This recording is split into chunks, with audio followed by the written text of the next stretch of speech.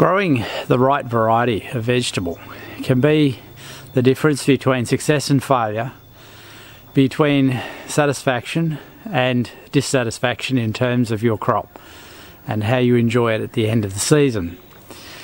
So it's always really good to look and make sure that you're making a good choice and the right choice when you're choosing the variety to grow.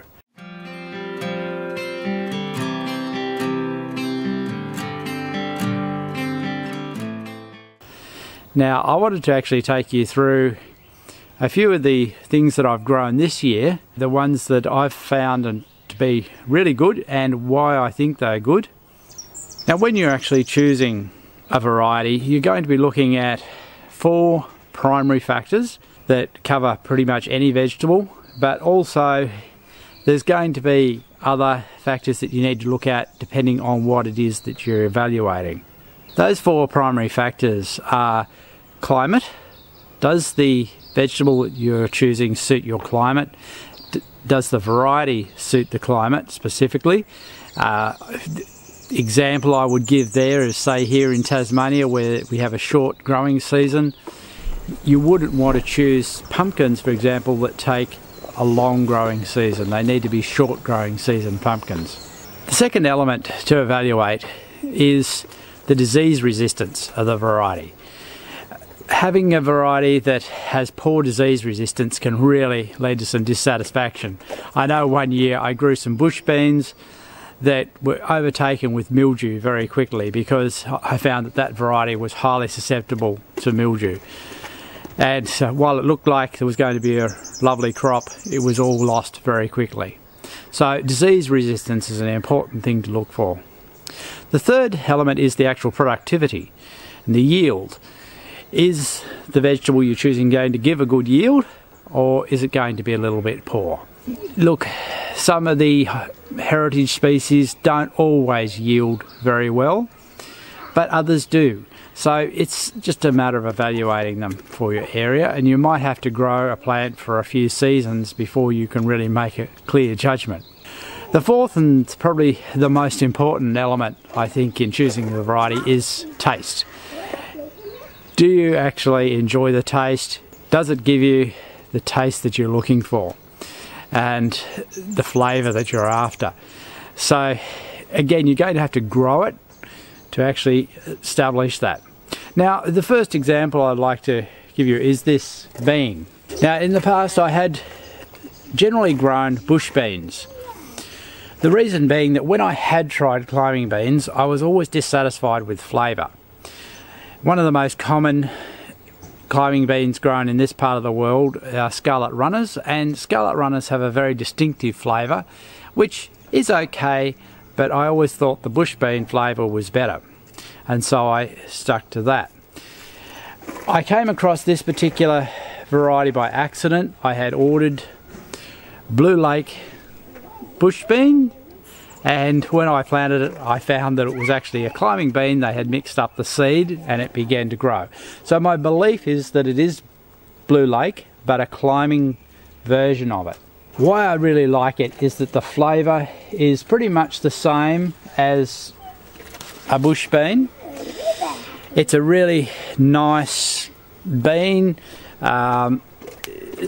crisp, no strings, and the other factor that I find really good is that the actual harvest window is quite good. And what I'm talking about is between when it is young and juicy and as it's getting older, you might say, oh, it's still, you know, a few more days. That still is nice and crisp and edible. So you've got quite a few days that you can actually leave it between picks without losing crop. A climbing bean really is so superior over a bush bean because you can just pick it standing up. None of this bending over and looking for beans. And it saves so much space in your garden. It crops over a good long period, so even now at the end of the season it is still trying to flower and produce more. For me, this Blue Lake climber is the best choice. I've been growing it now for a few years and I will stay with that. So at the end of the season I start to leave, you'll see some bigger ones in here, that I'm leaving because I want them to give seed for the next year. So that's just one example of choosing a variety that actually works here and works well. Now here in the greenhouse there's a couple of other examples of what I think are good variety choices. These I've only actually grown for the first season, so it is early and I still do need to evaluate them over further seasons, but in this one season both these varieties have really convinced me that they're ones that I want to grow again. The first is this tomato, and you'll see just how massive it's grown on the straw bales, and it has beautiful trusses of tomatoes. They are a little egg-shaped tomato. The variety is called Gardener's Delight. It's well known in other parts of the world, but not so common here in Tasmania. Look, comparing this to traditional cherry tomatoes, I find this a much nicer tomato.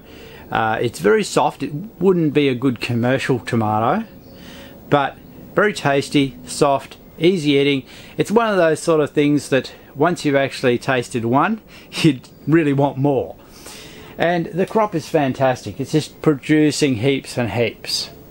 So it's something I'm going to be growing again. I haven't tried it outside to see what it's like in the outdoor environment, but in here it's absolutely thrived and fantastic production. There has been a bit of whitefly in it this year. I probably need to grow a bit more basil around, but whitefly of course is a bit of a problem that you do get in the stagnant air in a greenhouse. Now the third one is growing amongst this, and it's the end of the season now, so all I have are the ones that I've grown for seed.